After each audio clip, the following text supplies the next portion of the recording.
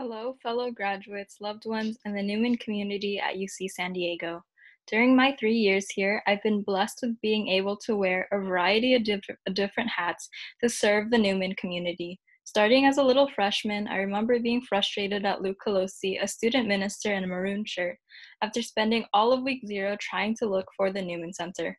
I soon met Father Boom and Father Mon and formed friendships with priests for the very first time. Friendships that entailed teasing Father Boom about his love of green M&Ms and Cadbury eggs, or teasing Father Mon about the time when we accidentally didn't serve consecrated hosts. I attended masses, got trained to be a liturgical minister, attended the Discover Retreat, where I met my future housemates, showed up to every student minister committee meeting from faith formation to outreach, and attended Coffee House and Newman Live.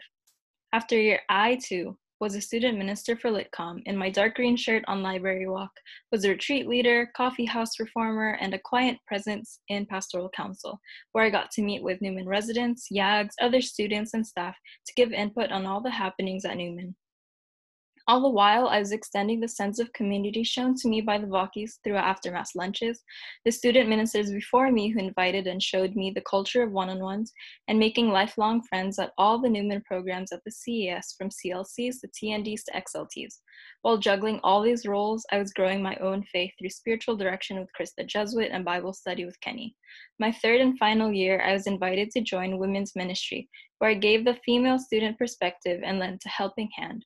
I was now a student minister for social justice, where I helped facilitate interfaith events, donation drives, and educational programs at the CES.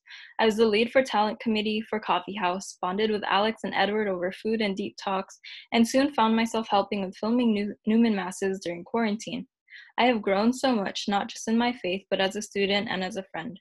I'm so very grateful to have called Newman my home for 3 years, and I know many of us echo the same sentiments.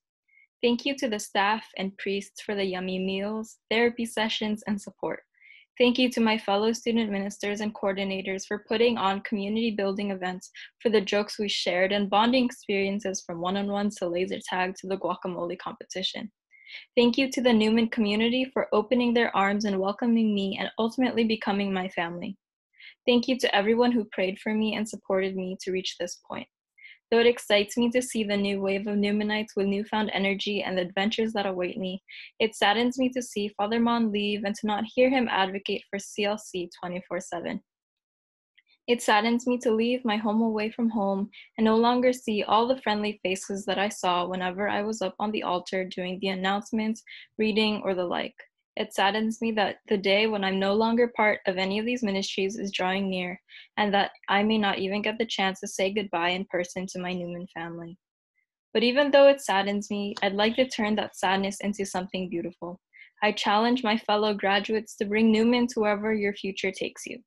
As the motto for Newman Student Ministry last year stated, in all things, to love and to serve the Lord.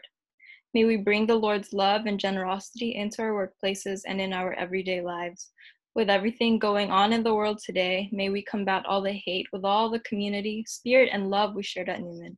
And finally, never let us forget a faith that does justice. Congratulations to the class of 2020. Stay safe, stay healthy, and know that the best is yet to come.